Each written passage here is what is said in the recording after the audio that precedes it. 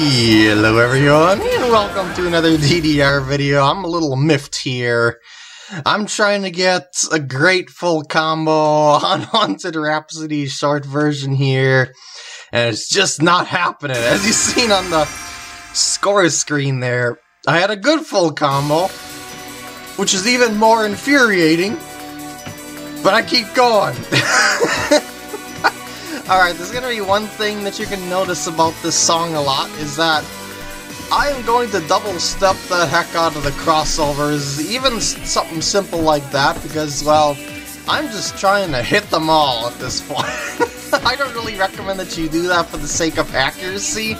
I recommend getting the hang of these turns and crossovers and stuff like that, but this is a method you could use, I suppose.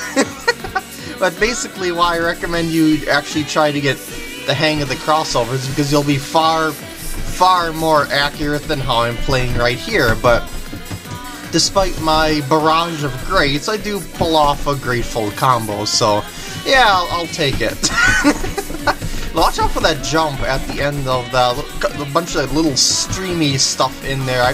And then another one coming up here. I find that to be one of the trickiest parts in the song, because it's like you're trying to stay loose for the streamies, but then you have to use both your feet and jump off the ground to another corner, and yeah, it's just something that you gotta get the hang of as well. And I really should be doing that crossover as well, and you know, those too, but I'm not. It's just, yeah, I'm miffed, but I managed to get it, so I thought, hey, I'll show you my method, so why not?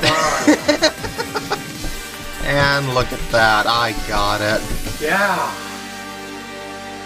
After like 10 tries, I probably shouldn't have tried it that many times in a row.